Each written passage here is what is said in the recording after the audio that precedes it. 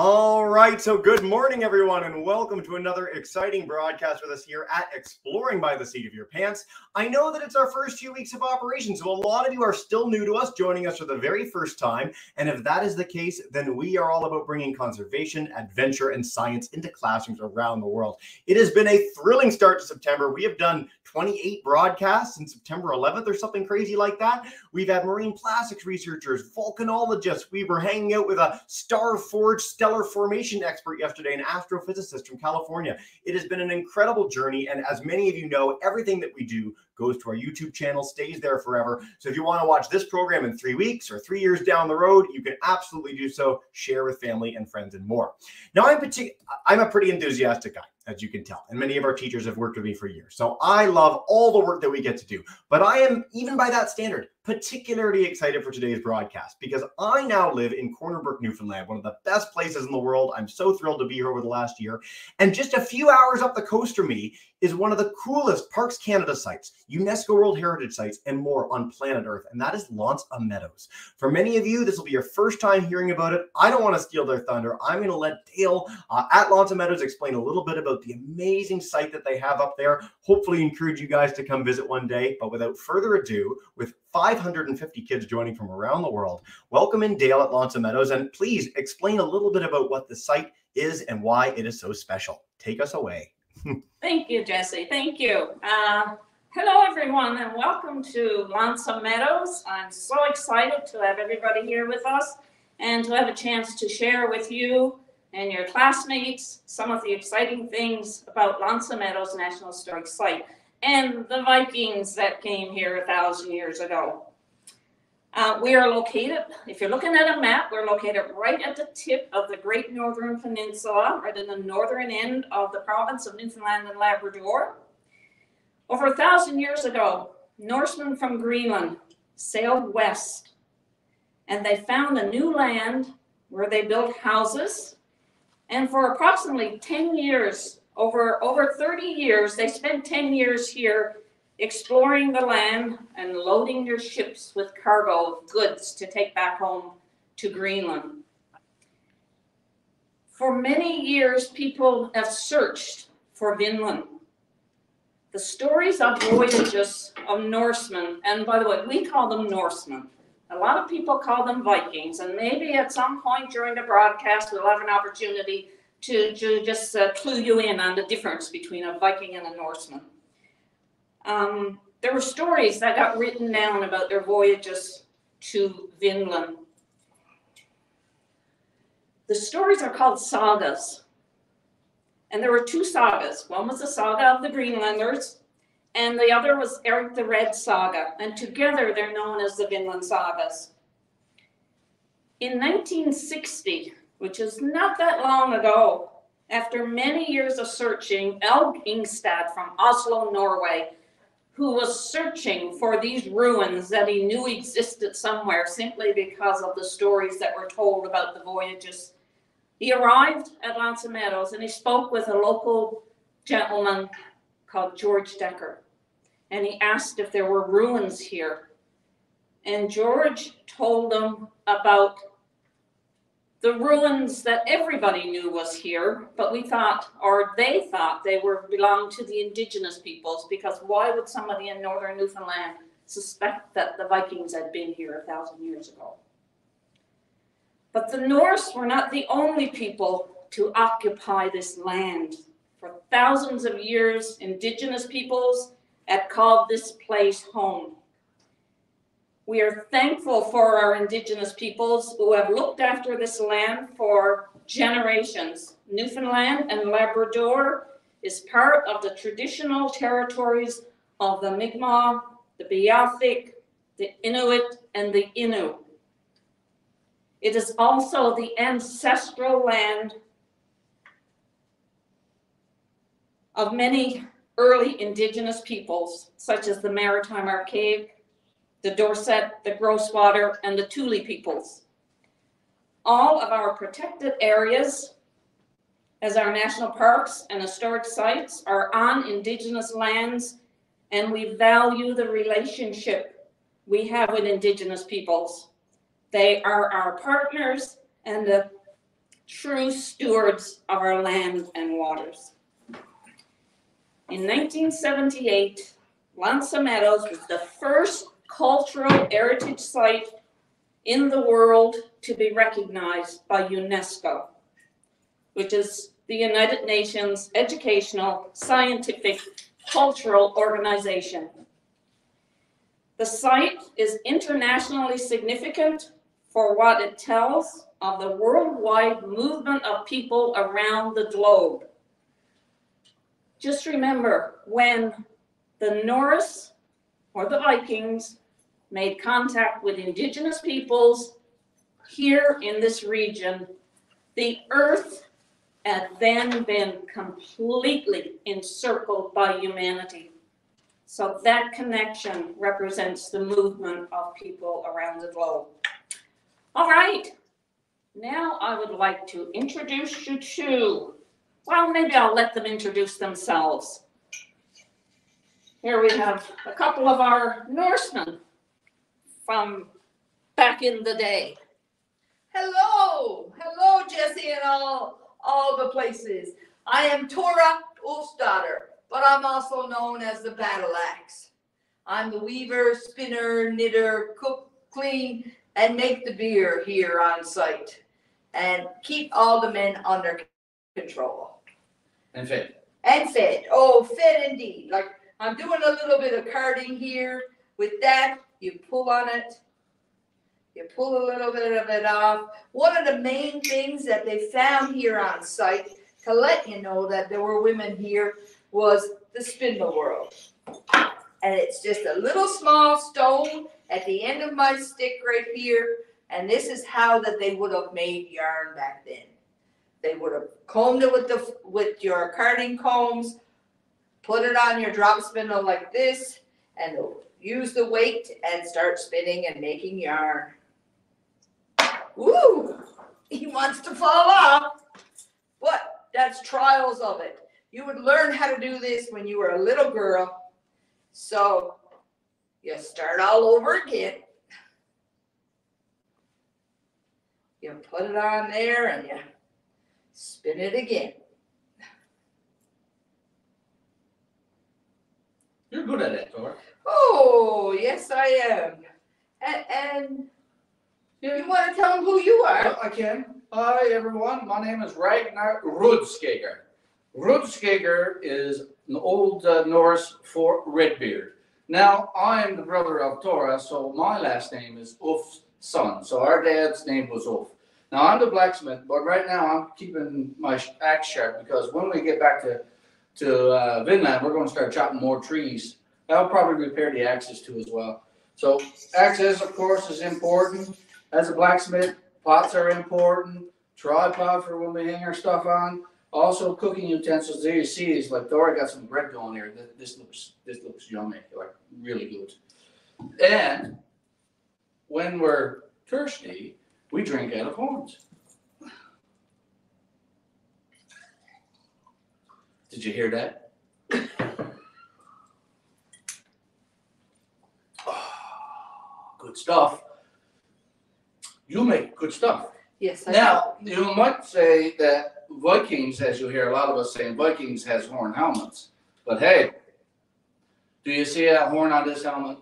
No. Of course, this one here is what we use our own for, is to drink out of. And if you're thirsty, I recommend you to go get a horn. Now, just to show you, fill up the pot too as well. Now, okay, kids, I know you like looking at weapons. I guarantee that when I was your age, I loved weapons. So one of the weapons I'll show you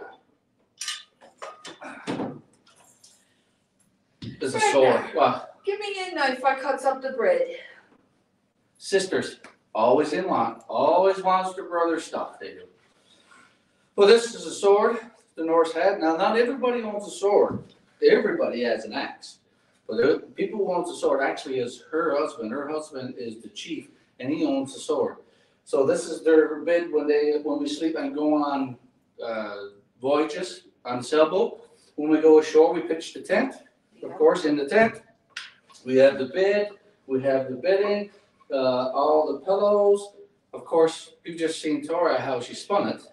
Now this, of course, is how then she weaves it into there. And in the back there, there's weaving. I don't know if you can see it, but it's dark in there. That's because they want to go to sleep. And of course, we have a spear. Really good for spears. You know what spears are really good for? Stabbing fish out of the brook, hunting with it too as well to get food to put in that pot. Right? Yeah, yes. Yeah. As you can tell, we have some stuff left over. We had some rabbit earlier.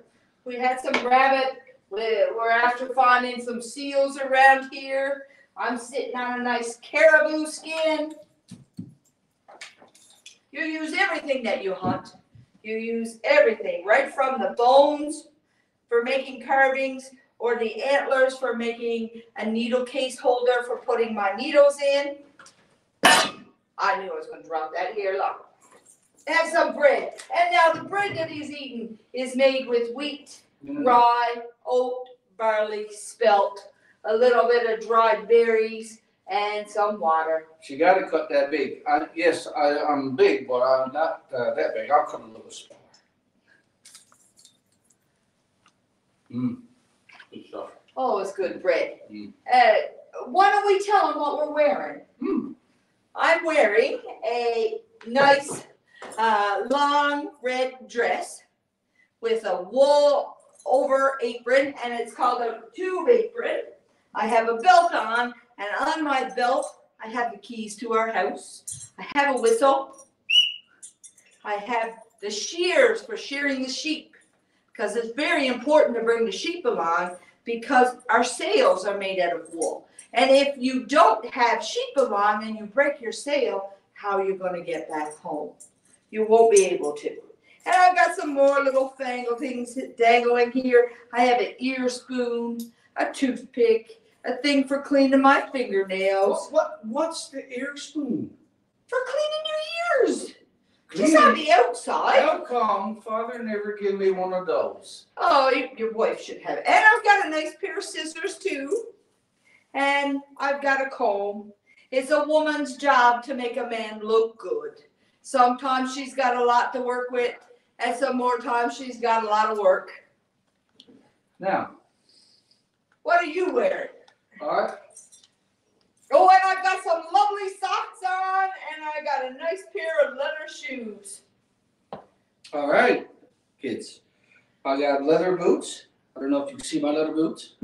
I'll put my foot up here. So then I got leggings that wrap around, keep my pants. You know how many pairs of pants I own?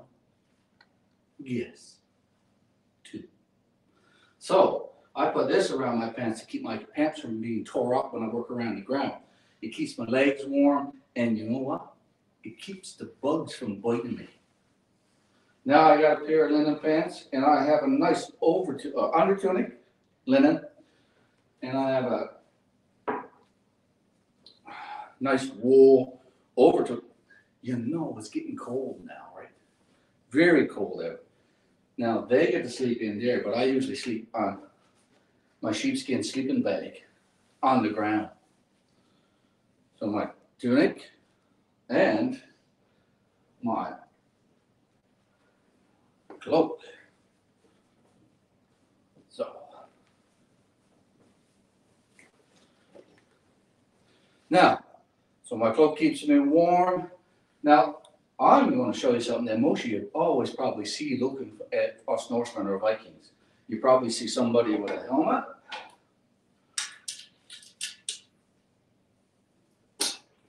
Somebody with a sword. You want this one? No. You want the blue one? I'll take this one. And somebody with a shield. This is the image you usually see. But hey, this is only rich people have it. And when we say rich, we say kings and chiefs.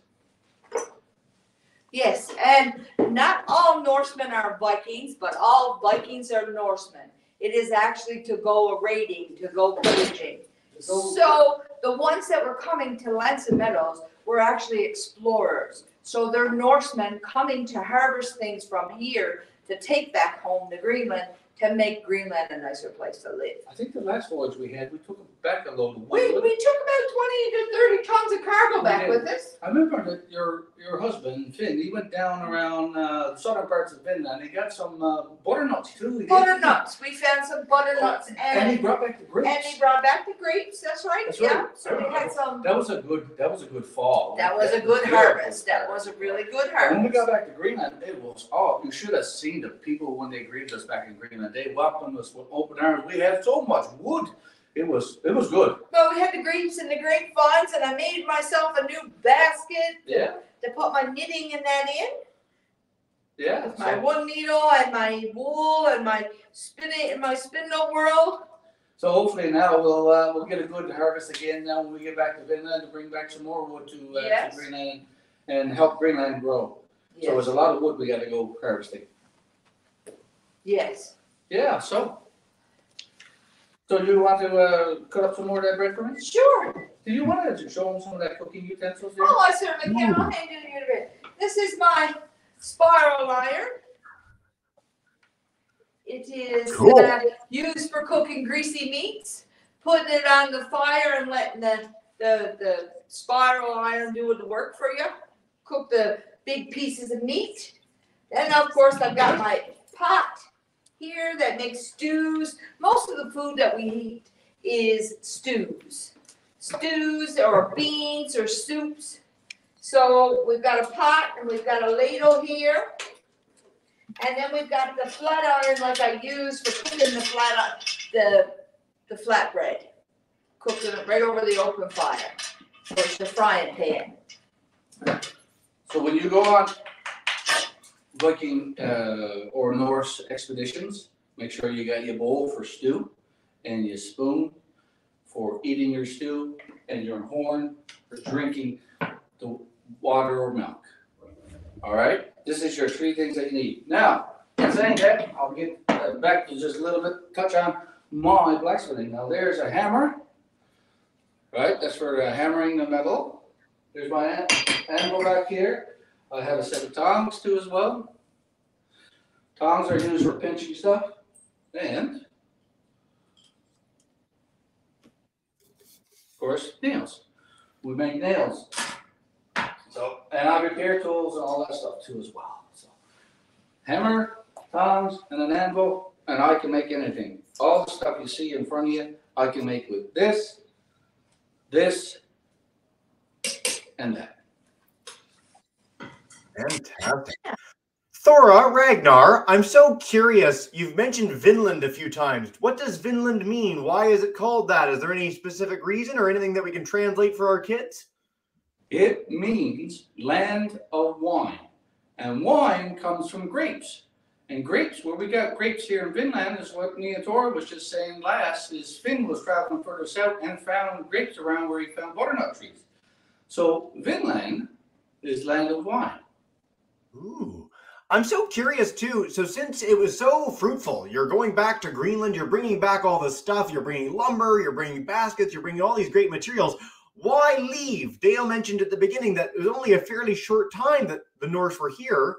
What drove you away, or was it just that you took everything you needed and wanted to go? Well, your families and everything is back home in Greenland. You're only coming over here to harvest things, to take things back to Greenland, to make Greenland a nicer place to live. That's why we go back to Greenland. Yeah, there's only a small crew of us, maybe 2 or 3 ships that come, because Greenland is only very small. Greenland is about 500 people. When we came down, it was about 60 when we came. So you're taking people away from Greenland. Greenland has to establish its colony, and if we're going away from the colony that's not established, it's a hard time. So, and we got farmland back home in Greenland too. We don't want to come and stay. We just want to see what the land has to offer so we can help Greenland grow. And when we came over here, it's not necessarily families coming over here. It's a ship's crew of 25, 30 men and only 2 to 5 women. We're coming over here to work and get back home. Interesting. Thank you very much for the clarification there. And by the way, if you're good with it, I'll do a toast with my own Viking drinking horn that I've got here. And I'll encourage our classes. If you guys have any questions, I know our YouTube classes, we got classes in St. Anthony, right down the road from you guys. We've got Ms. Newfleazy's class in Palmerston. We've got a whole bunch of live classes with us. If you're good with it, I can start taking questions from all our classes. Does that sound good? Sure. Well, Dale, did you want to share anything else? If there's anything else you want to share, please do take us away. Okay, I'll just have a couple of words, and then we can go back to Thora and Ragnar, and they'll take any more questions that the kids have for them. Amazing. I just wanted to end off by saying thank you, everybody, for joining us. This has been amazing. It's been so good having you. Wish I could see you all, obviously, but I know you're there. I just want to make a quick comment. You know, the Norse came, they settled, they spent some time here, and then they went home. But they did leave their mark on the landscape. And there's no record that they ever returned. And as you mentioned a moment ago, why did they leave? We don't know for sure, but we know that this was never an attempt at a permanent settlement. It was a base camp where they came and stayed for a season or two, explored the region, and exploited the resources. And when I say exploited the resources, they gathered anything that they found here that they could use back home in Greenland and took it with them. And then they returned to their families. There were at least 3 voyages that occurred over a period of about 30 years. And evidence from the archaeological work that was done here, they found evidence that the houses burnt.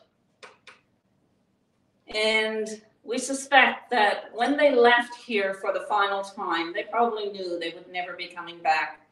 And they built their houses and sailed away back home to Greenland. So thank you, and I'm going to put it back to Ragnar and Thora, and they can answer any questions you have about the Vikings or the Norse. Well, thank you so much, Dale. And Thor and Ragnar, we're going to have a whole bunch of questions for you. We've got a ton of time for Q&A with our classes. And I want to note one thing really worth noting, because this was something that I missed when I was a kid and I find really fascinating. So the Norse come over, and again, 10 years over a 30-year period was about 400 plus years before European colonists came back over. So it's this huge gap of time, which is just an incredible thing to realize in terms of world history. I just encourage our classes to look into that. We've got some history loving kids on our YouTube chat as well. Just a really neat piece to go home with today.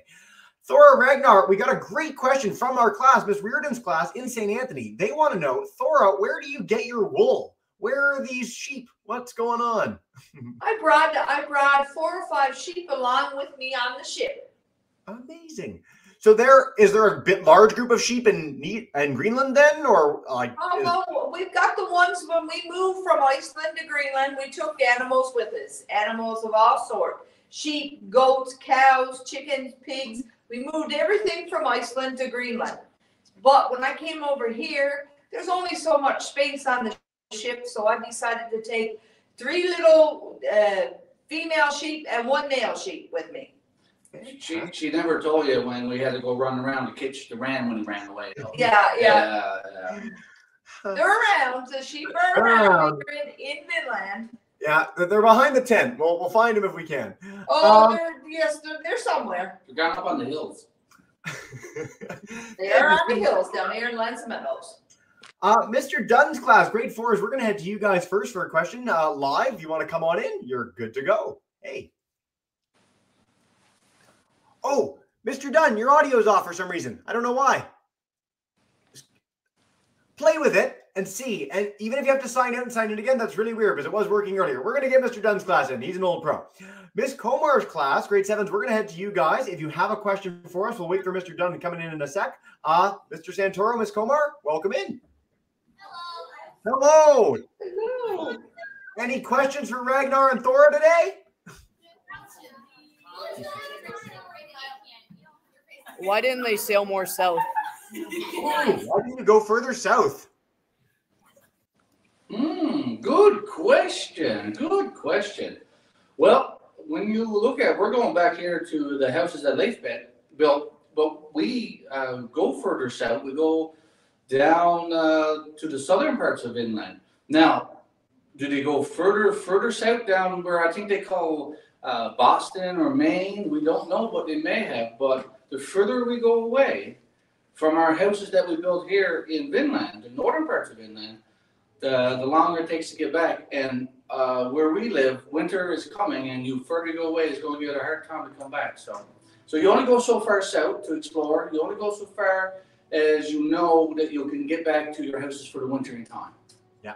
And this is really important. This speaks to that point that we talked about earlier, that this is a work site. This is not, we're going to settle and be here permanently. If you do that, maybe you do look for more temperate climates. But if you're just going for resources to get back and bring that back to your community, again, as close as possible. So great question, Ms. Comar's class. Mr. Dunn, with feeling, fingers crossed for good audio? Check. No, try again. Talk to you for one quick sec. No, it doesn't like you. Share a question in the chat. I'm so sorry. That's so weird. That's okay. We'll figure it out. We'll take one from our White Hills Academy crew. So again, this is like the most Newfoundlanders we've ever had in a broadcast. This is amazing. So when Riley wants to know, when did the Norsemen first come to Lonsa Meadows and when did they leave for the last time? Is there like a certain AD time frame that we can share with our kids?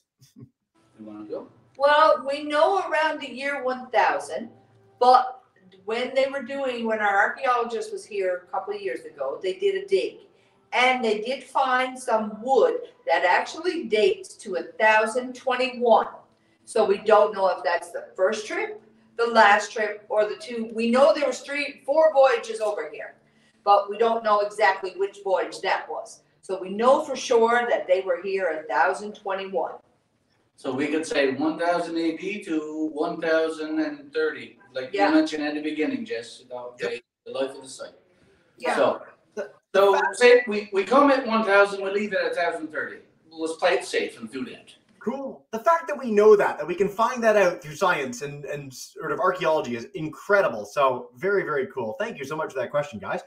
We're going to go to Brampton. The best food in Canada is in Brampton. Every time I get the chance to go there, I love it. Aloma Crescent, if you guys want to come on in, unmute your mic and share a question with us. Hey, guys. Hi. Hi. Hello. We're just on there first. Okay, ask your question. Who are your enemies? Ooh, who are your enemies? Great question. I'll take that one. Yeah, that's a good question. Well, I don't know. Some people said our enemies were the Anglo-Saxons, which we call English today. And some considered it to be the Franks, which are people from France. Also, maybe people from Scotland and Ireland.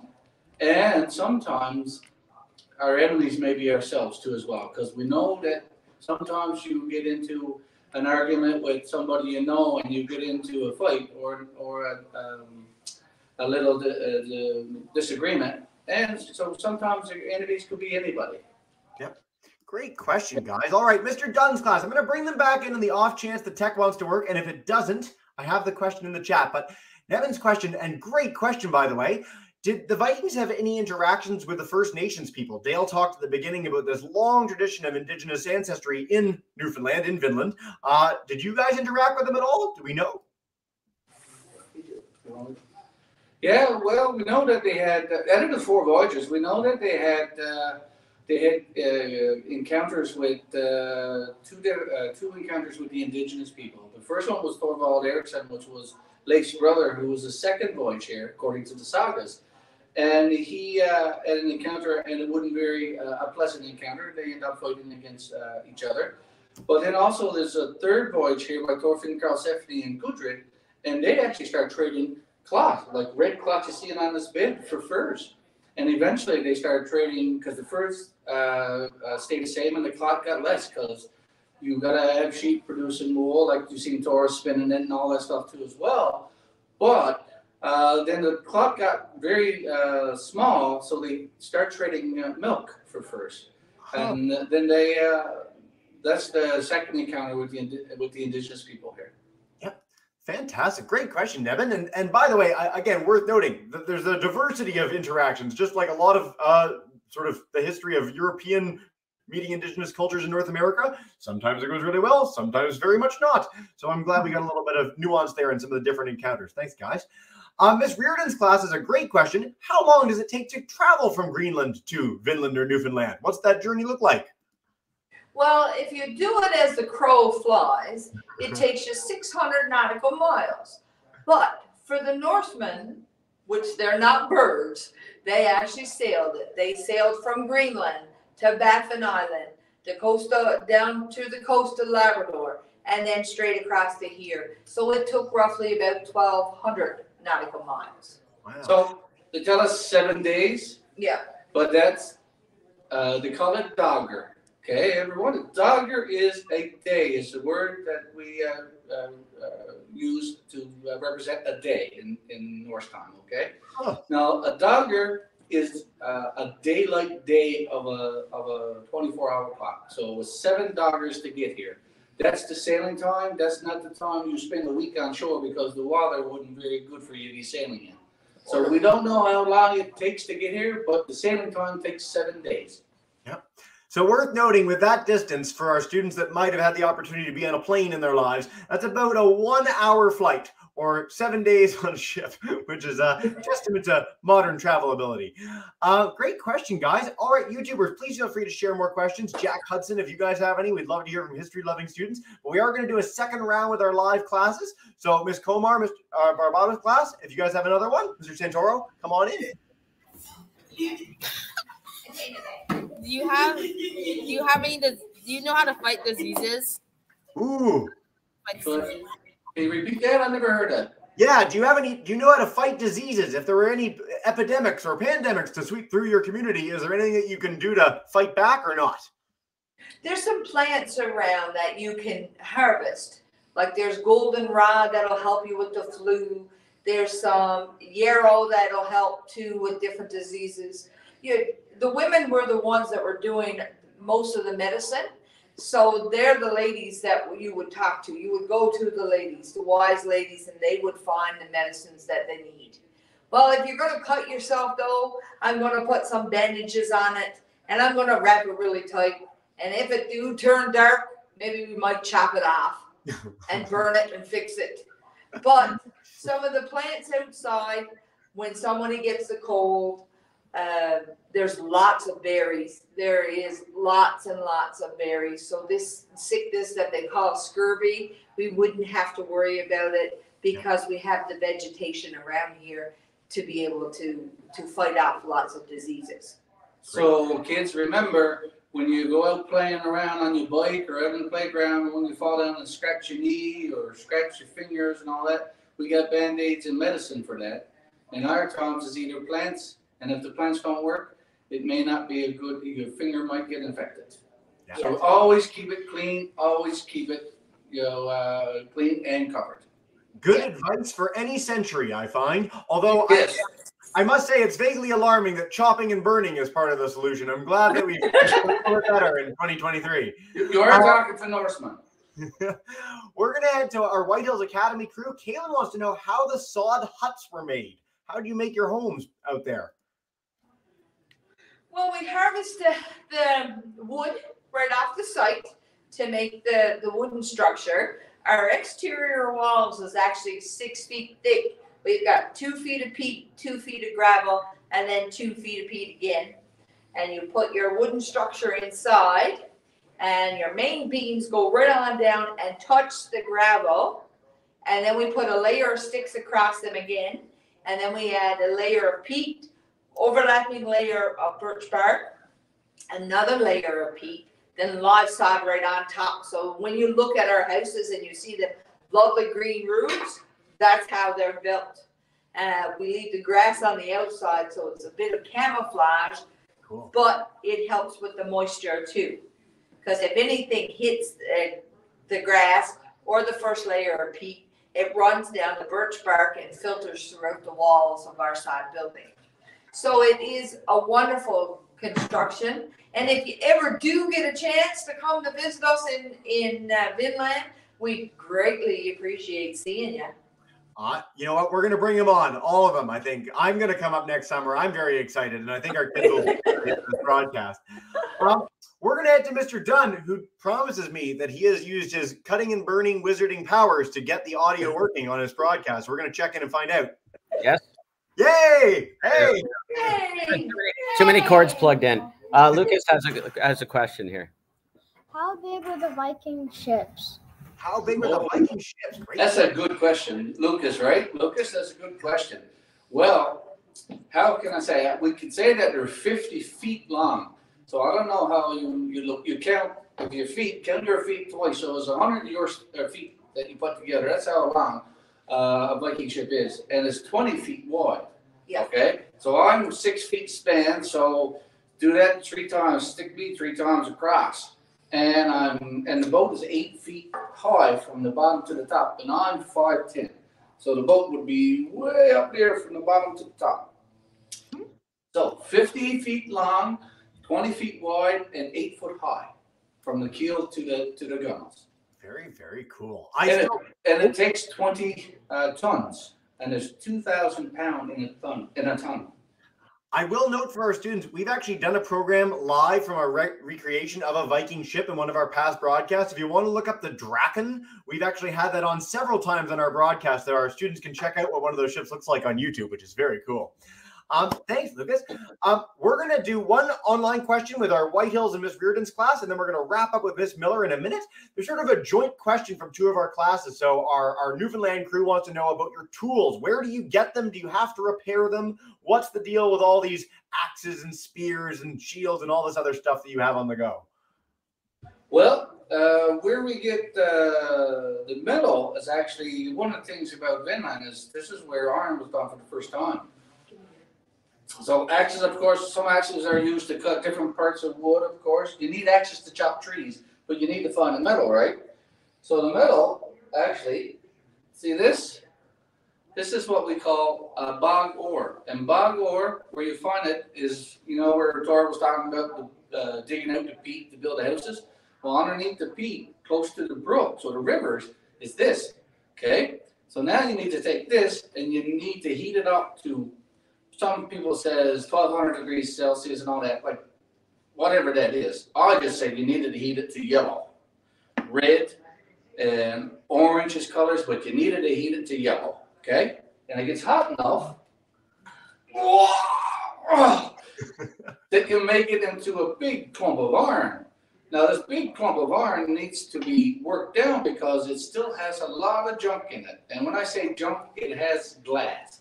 Because bog ore has sand and iron. So the sand at color yellow turns to glass.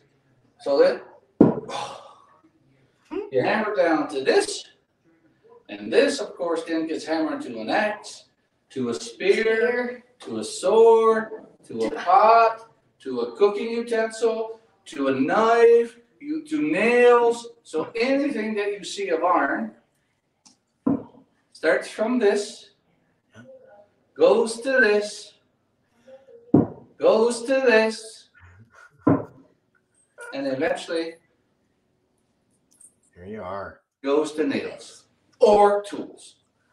Ragnar, our kids today just have to go to Canadian Tire and pick up all these things. You had to do a lot of work. That's why you got such strong arms, I think, from all this hammering. I think some people now call me Canadian Tire. Yeah. We're going to take one more final question. This has been so much fun, so many great classes. Our Miller crew, if you guys want to come on in, unmute your mic. You are good to go to wrap us up. Hey. Why is Meadows a French name? Ooh, great question. Oh. What? Is it a French name? Yeah. Well, the reason why Meadows is a French name is actually nothing to do with the Norse. It's actually, this was the coast of Newfoundland was the French fishing shore until 1904. So all the names you see around Newfoundland is a lot of French names. So Lance is named after people who came here. So Lance means bay or cove well, they say it Meadows, but it's not Meadows. There's a figurine that's on most of the French gallants that came here fishing, and it protects the coves and inlets and the boats. Very cool. I want to blow some kids' minds right now for a minute. So again, you speak to this sort of changing history, changing sort of colonization of the island over many, many centuries that led to this name. For our students that might not know, there are 2 islands that are still a bit of France right off the coast of Newfoundland. So you can take a ferry from Newfoundland, which is not too far, to St. Pierre and Miquelon, which is actual French territory, French license plates. You have to have a passport to go there. Many of our students didn't know that. I didn't know that until I was like 25. So a bit of that history writ large and still today, which is a very cool supplement to today's broadcast. Ragnar, Thora, Dale, Bonnie Lou in the background. This has been such a fun time. I want to encourage all our classes, parks.canada.ca for the entire parks crew. Lawns and Meadows specifically, I'm going to make sure all our classes have this link and can keep the learning going when they're done. The UNESCO World Heritage Site website is right here. And again, it's one of the most special places on earth, our UNESCO World Heritage Sites. Lawns and Meadows is right down the street from me, metaphorically speaking, right in your country for a lot of our Canadian friends today. So I really encourage you to take the time to learn more. This has been an absolute hoot. Thank you all so much for this deep dive into the history and what we do to wrap up every broadcast. I'm going to bring in Miss Comar's class, Miss Miller's group, Mr. Dunn's class, Whitehill's back at home, and our other YouTube classes. You can join me in saying a big thank you and farewell as well. Have a wonderful day, everyone. Thank you so much for joining, and bye for now.